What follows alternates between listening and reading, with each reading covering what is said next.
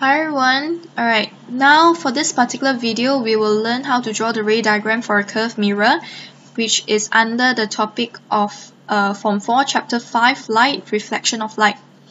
Okay, so if you can see, there's four pictures over here of the mirrors that we normally see. This is for the makeup mirror. Alright, this particular mirror whereby it's actually to avoid theft, robbery or snatch stuff or stealing stuff at the supermarket or giant. Then we have the side mirror of the car or the vehicles.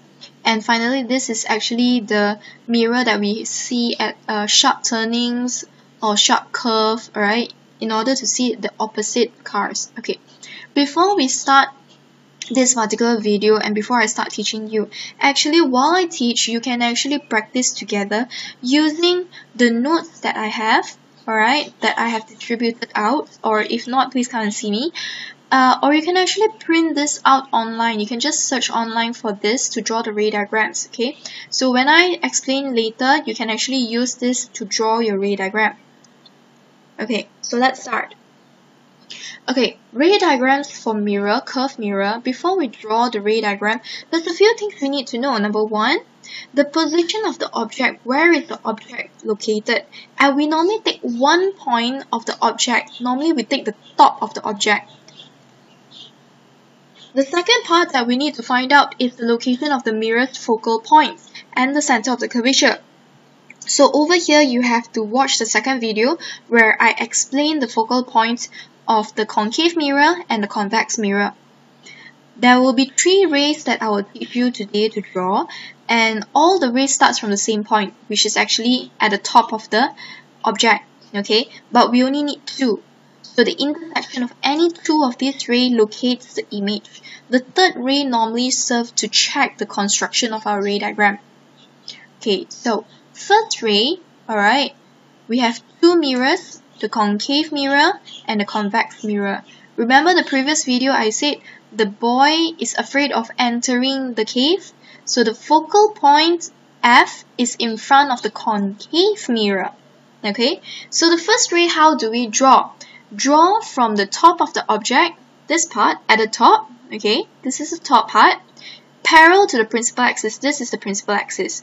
So if you were to draw the ray, follow the red line from the top of the object towards the mirror, and then reflect, which means bounce the line back, passing through the focal point. Okay, so that's reflected through the focal points because concave mirror, the sphere is in front. Alright, convex mirror, on the other hand, the focal point is behind the mirror. So what we do is from the top of the object, alright, from the top of the object, draw towards the mirror, and then put your ruler at the focal point. Draw dotted lines to this position where the first ray is actually hitting the mirror. Okay, and it will bounce back off. So remember the back part, you have to use dotted line because it shows that the line is behind the mirror. Alright, the focal point is behind the mirror. So this is the first ray. Again, parallel to the principal axis, passing through F for concave mirror. For convex mirror, parallel to the principal axis, from F, it will bounce out away. Remember, convex mirror, behind the mirror, we have to use dotted lines, alright? Next, second ray. Second ray is opposite from the first ray.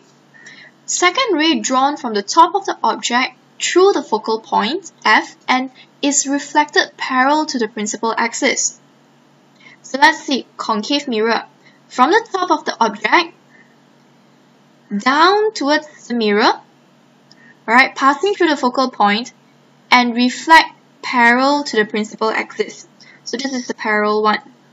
Okay, then for convex mirror, from the top of the object, down towards the focal point, remember as long as it goes behind the mirror, you have to use dotted line, and then at this position, it will reflect back parallel to the principal axis. Okay, that's parallel. Remember, there should be a dotted line behind here. Okay, so this is the second ray. The third ray is the easiest one of all. I prefer to use this ray when I draw my ray diagram, that is drawn from the top of the object through the center of the curvature C and is reflected back along its incoming path. So let's see concave mirror. From the top of the object, passing down straight to the mirror, and we reflect it back up. Okay, so remember one thing, the arrow must go down first and then come back up. Just one straight line will do. Alright, same thing to convex mirror. From the top of the object, straight towards the center of the curvature, which behind, remember, it has to be dotted lines, and then it bounces back in front. Alright, so this is actually for convex mirror. Remember, behind is dotted line, behind mirror is dotted line, okay? Alright, so images form in a concave mirror. We have already done 3, so right now we're going to go one by one. Alright, we have object distance U. Object distance means from the object to the mirror. Alright, we have the ray diagram and the image characteristic. Okay, remember while we are doing this, while I'm teaching this, you can actually use this particular method. Alright, this particular diagram to draw and practice your drawing. Okay, so let's start. If the object distance is greater than the radius, how does it look like? This is a concave mirror. We have the focal point and we have the center of the curvature. Remember, from the center of the curvature to the point P is our radius. From point F to point P, that's our focal length. So the object's distance is greater than radius, which means if this is the radius, the object will be somewhere further away. So here we have the arrow. Remember, when you draw the arrow, label O over there. Alright, so this is the front part in respect with the object. So from the top, draw a line parallel to the principal axis, and then this is concave, focal point in front. Yes, pass through the focal length. Okay, the next one, you can choose the other one. So for me, it's easy for me if I use the third ray. From the object's top, straight down, passing through the center of the curvature to the mirror, and reflect back up. Okay, so I have 2 rays here. 2 is enough. So you see this intersection point here? I start from the top of the arrow. So this intersection point is the top of the arrow as well. Alright, so this is the top of the arrow. So my labeling, this is my image I. Okay, so for the image I, alright, for the image I, sorry about that. So let's analyze the image characteristic. If the object and the image are in the same side, both in front of the mirror, I consider the image to be real. Real means that if I were to put a screen over here, I'll be able to see it. Real image can form on the screen. Alright, next. Inverted. Why? Object, the arrowhead is on top. But for the image, the arrow is pointing downwards, so it is inverted, upside down. Next, diminish. Look at the size. Diminish means that the size has been reduced. So the object is bigger, it's taller, alright? But the image is actually shorter if you were to measure it. So that's the meaning of diminished. And it is formed between the center of the curvature and also the focal point. Alright, so these are the characteristics. Normally in SPM, we would actually use a few characteristics: real, inverted, diminished. Seldom we will say about the position of the image form. Okay, so that is actually for object distance greater than radius. Now what if the object is at the radius? Okay, again, this is concave.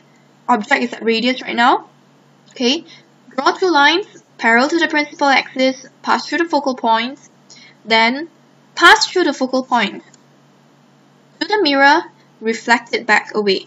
Notice I cannot pass through the center of the curvature line already, because or else it's going to be a straight vertical line. So this intersection point is my image.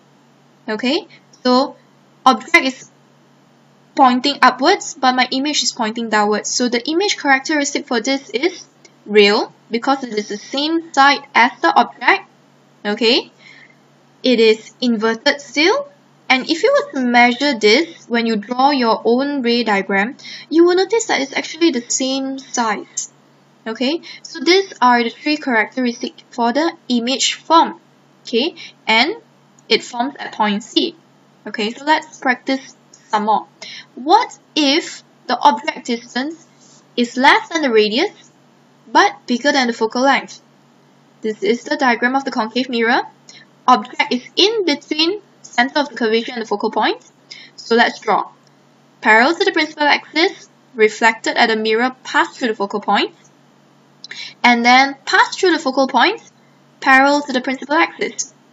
And the intersection point over here will be the head of our image.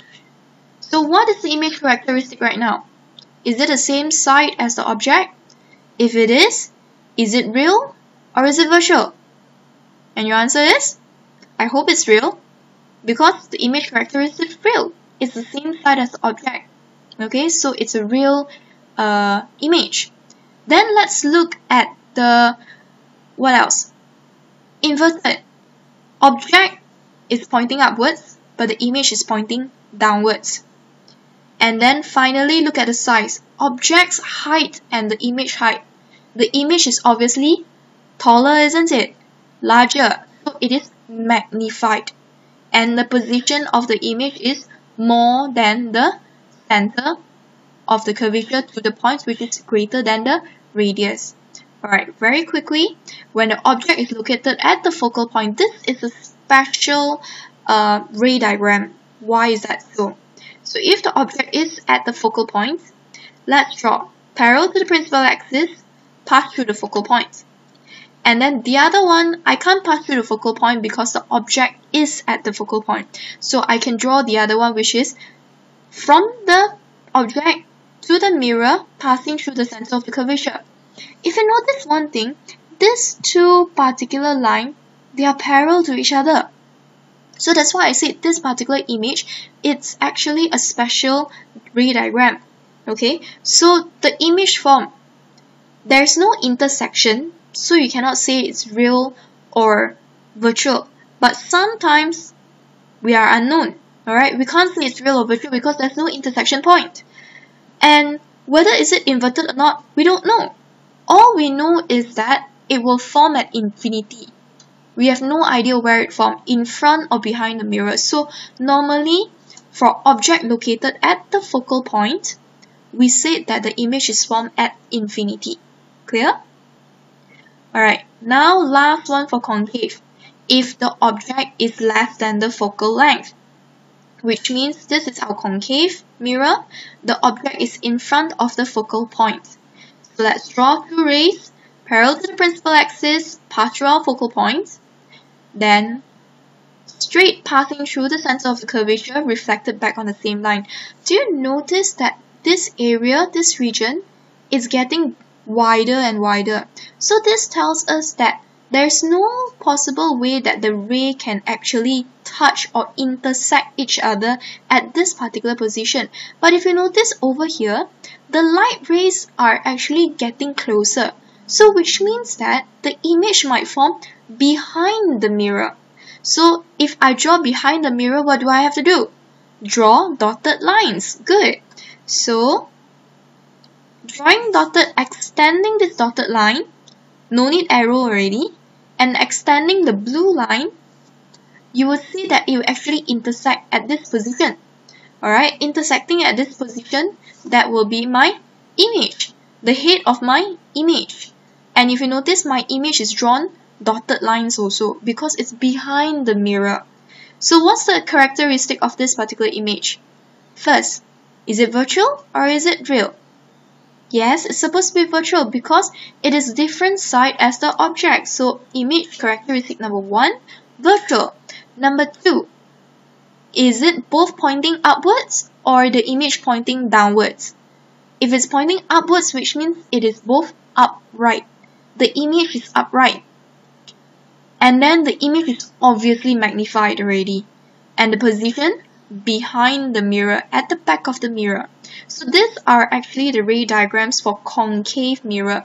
Then you might be asking, what about convex mirror? Alright, let's try to draw convex mirror. Okay, this part, linear magnification of the spherical mirror, M is defined as the ratio of the image height over the object height. So you can actually find the magnification using this, where V is the image distance from the pole and U object distance from the pole. Okay, alright. Concave mirror that is normally used is when applying makeup, or mirror used by the dentist to observe the teeth of a patient are normally concave mirror. Why? The distance from the face or teeth to the mirror is less than the focal length. Therefore, it enlarged or the image is upright can be seen. Alright, image formed in a convex mirror. There's only one ray diagram for convex mirror. So this is a convex mirror. Remember, focal point of a convex mirror is at the back. No matter what position of the object, whether it's here, here, or anywhere in front. Okay, so that's my object. Label it object. Parallel to the principal axis, focal point is behind, so this part have to be dotted line. Alright, and reflect back upwards. And then the second line, straight towards the center of the curvature, again behind the mirror is dotted line. And you notice there's an intersection point over here. Alright, this intersection point will be the image. And if you notice again, I draw this using dotted lines. So this particular image, let's compare to the object.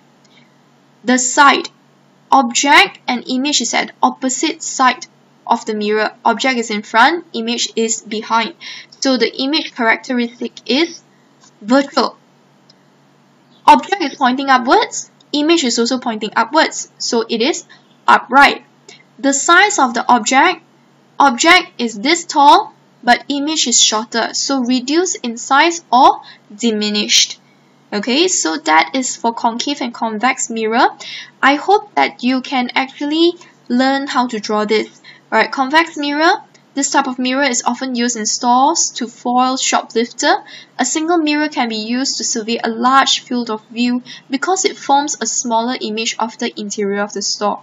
So please learn how to practice more on how to draw the ray diagrams. Okay, so that's all for drawing ray diagram for concave and convex mirror. I hope you try it at home.